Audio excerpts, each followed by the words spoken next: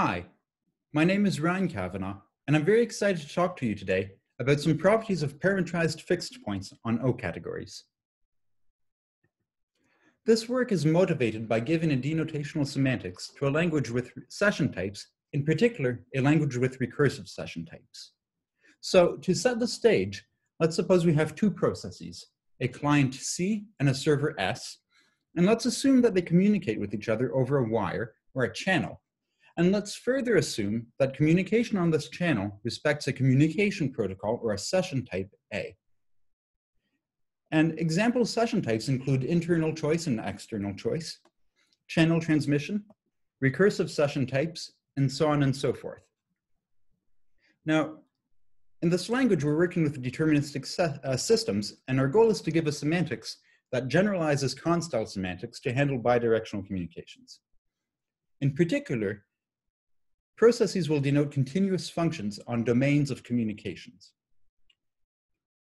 To this end, instead of having a single channel or wire carrying bidirectional communications, we'll imagine that we have a pair of wires, a red wire that carries communications from C to S, and a blue wire that carries communications from S to C. Then, C will denote a continuous function from the domain of blue communications to the domain of red communications, and symmetrically, S will denote a continuous function from the domain of red communications to the domain of blue communications. Now, when we transitioned from bidirectional communications to pairs of unidirectional communication, we lost information, namely the alternation in direction and the interleavings. So to address this, what we do is we introduce a third domain, a black domain containing the complete bidirectional communication satisfying the protocol A. And then we require that the black domain embed into the product of the blue and the red domains. And the intuition here is that the embedding gives us a copy of the complete bidirectional communications inside of the split up communications. And so as a result, we don't actually lose anything. Now, our goal is to give a semantics that captures recursive session types. And so to do so, we must first capture open session types. So let's assume we have an open session type A that depends on some context psi of type variables.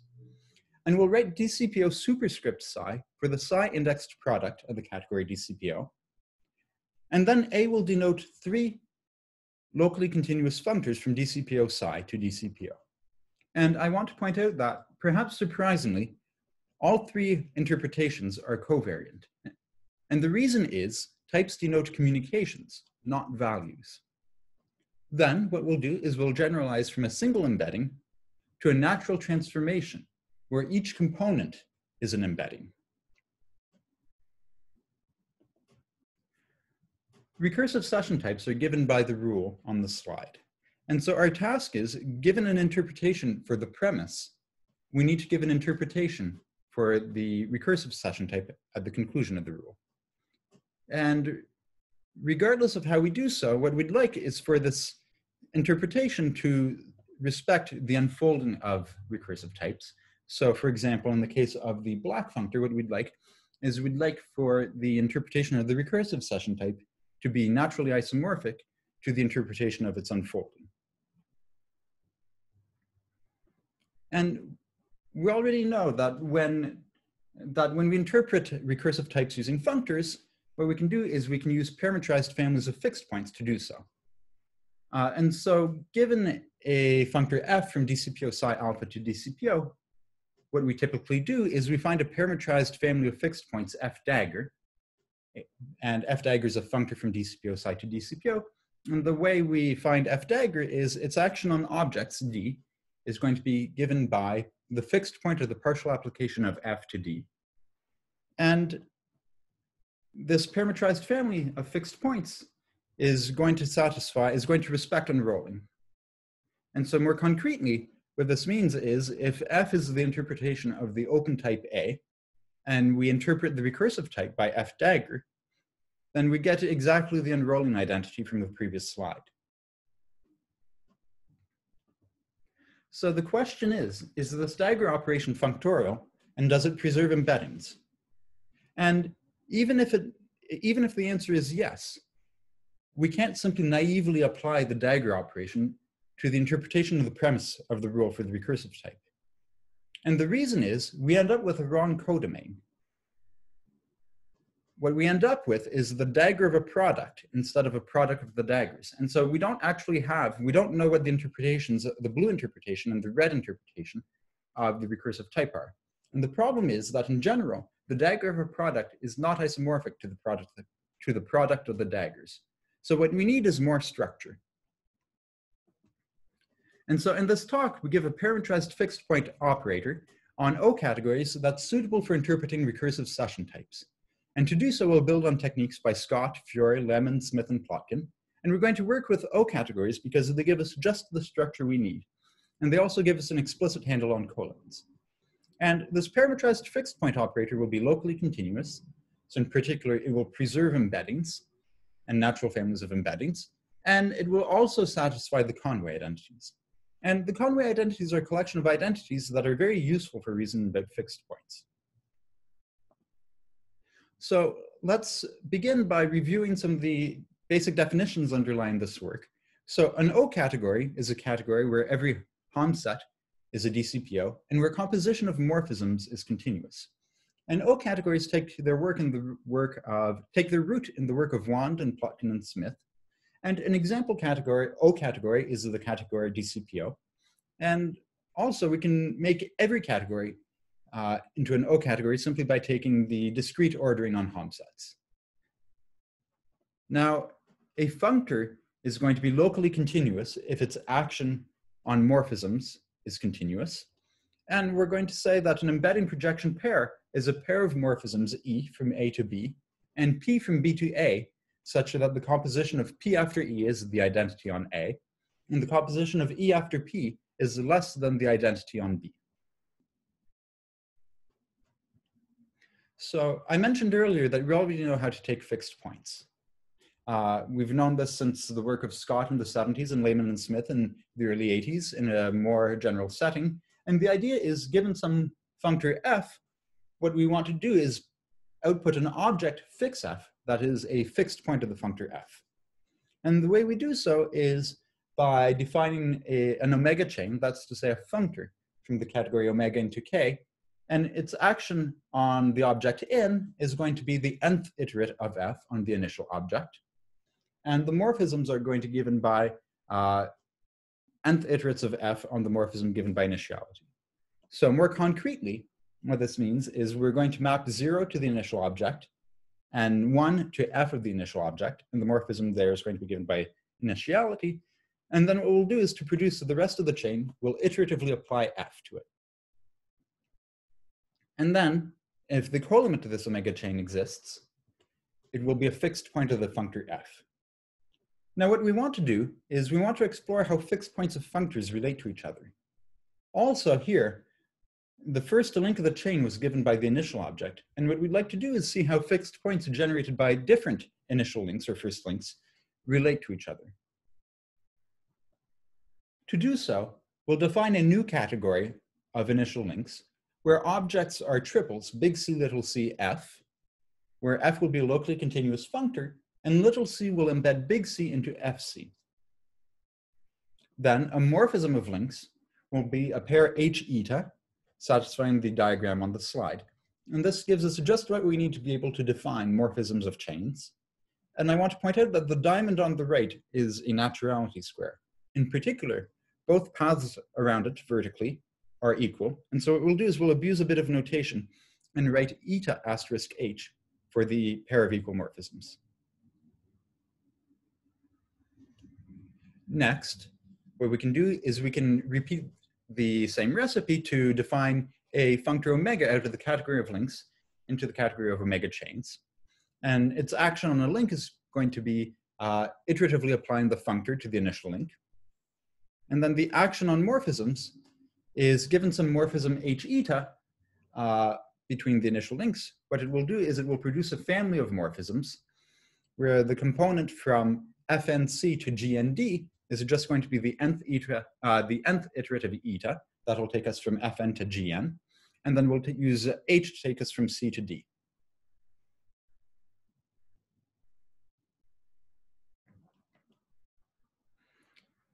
And now, assuming that K has all of the needed omega colimits and that we've chosen one for each omega chain, what we can do is we can define a generalized fixed point functor.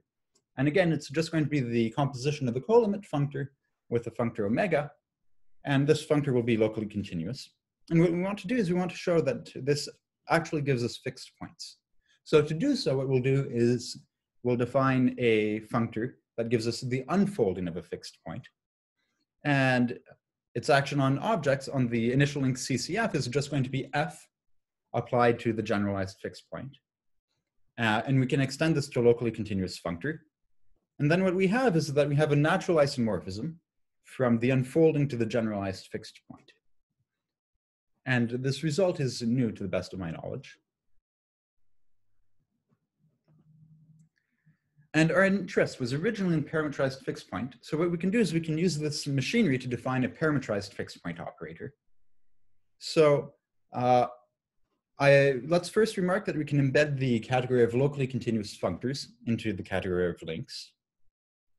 And then we can repeat the same recipe to define a parametrized fixed point operator, where given some functor from D cross K to K, what we do is we first curry it, and then we apply the generalized fixed point operator.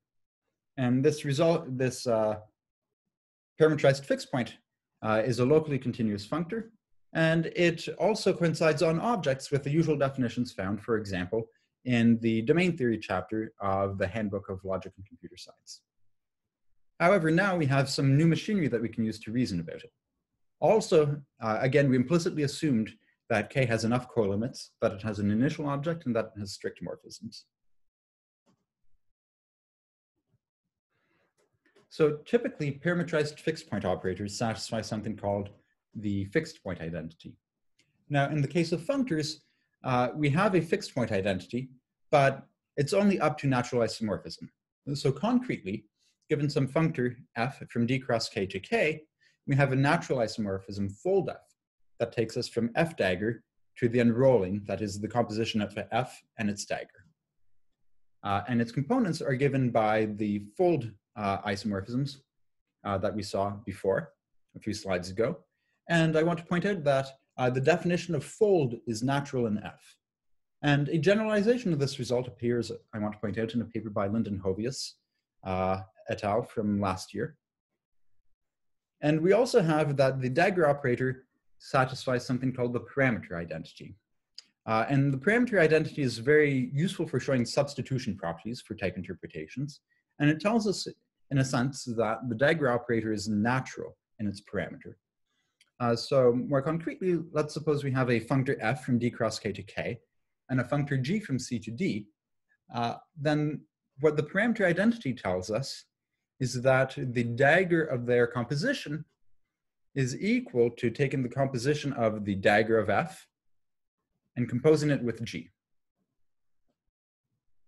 We also have, as a new result, that the fold isomorphism respects the parameter identity.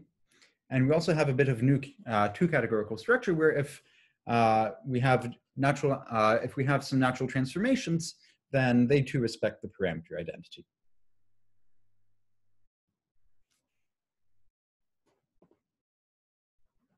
So the way we usually check if fixed points are canonical is by seeing if they define initial algebras and terminal coalgebras. And it's the same here, where suppose we have some functor f from D cross K to K, then an F algebra is going to be a pair G gamma, where G is a functor from D to K, and gamma is a natural transformation from the composition of F and G to G. And then an F algebra homomorphism from G gamma to H eta is going to be a natural transformation rho, such that the square on the slide commutes.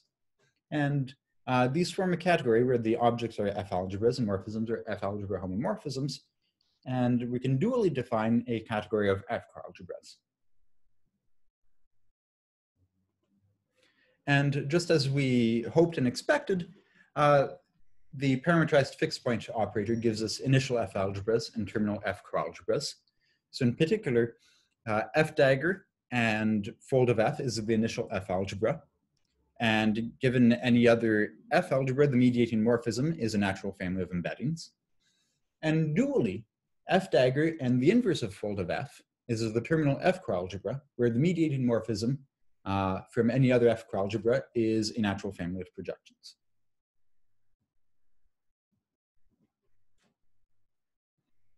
So let's circle back to interpreting recursive session types. The category into which we interpret session types has all the structure we need for the dagger operator.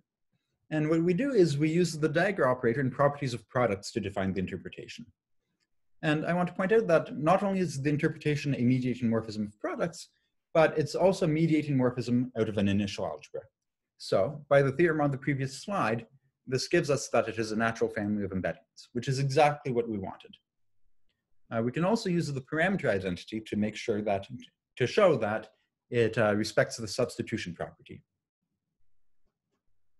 Now, our goal is always to be able to reason about programs and about interpretations of session types, and the Conway identities are useful for doing so. So the Conway identities are 4 identities for dagger operations that include the parameter identity, which we've already seen, and also, for example, the composition identity, which gives us parametrized dinaturality. And as a corollary of the results from before and of work by Bloom and Essek on dagger operators for 2 Cartesian closed categories, we have as a new theorem that the dagger operator that we just defined satisfies the Conway identities. And a useful application and consequence of the Conway identities is the pairing identity, which is sometimes known as Beckett's identity. And Beckett's identity is useful because it gives us a way of solving systems of parametrized equations. And it works a bit like a Gaussian elimination, where given a system of equations, we can solve the equations one by one and substitute the result through the rest of the system. And as an application, Beckett's identity is very useful if we want to interpret and reason about mutually recursive session types.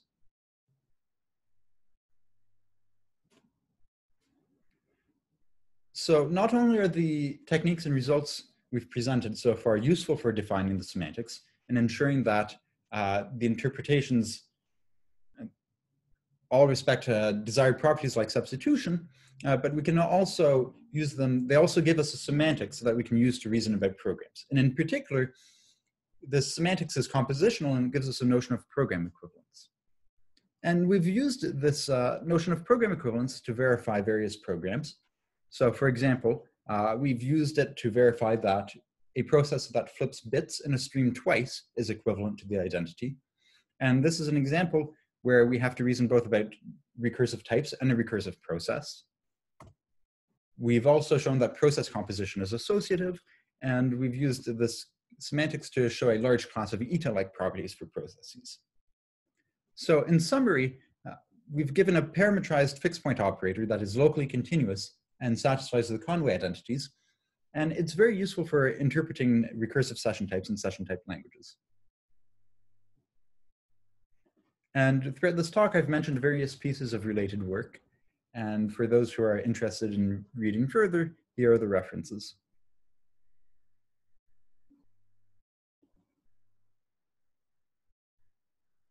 Thank you for listening.